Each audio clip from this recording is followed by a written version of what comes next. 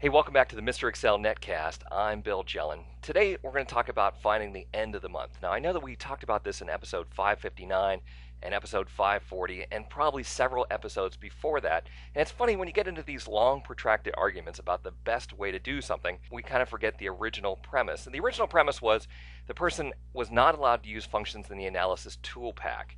Now, in Excel 2007, the analysis tool pack has 89 functions that are part of the core Excel.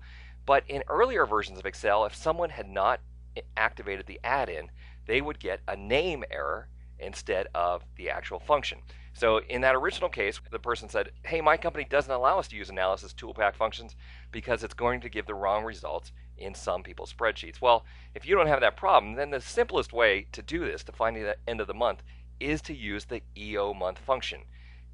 Check to see if you have the analysis toolpack turned on with tools, add-ins, and then make sure that analysis toolpack is checked. It's always there, but it's not checked by default. Click OK, and then you're able to use any of the 89 functions in the analysis toolpack, including the end of month function, EOMonth.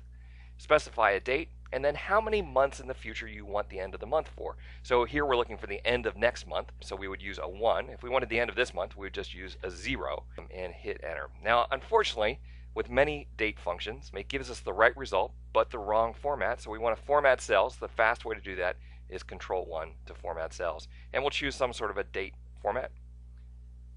Click OK, and there you see the end of next month from January 2nd is indeed February 28th.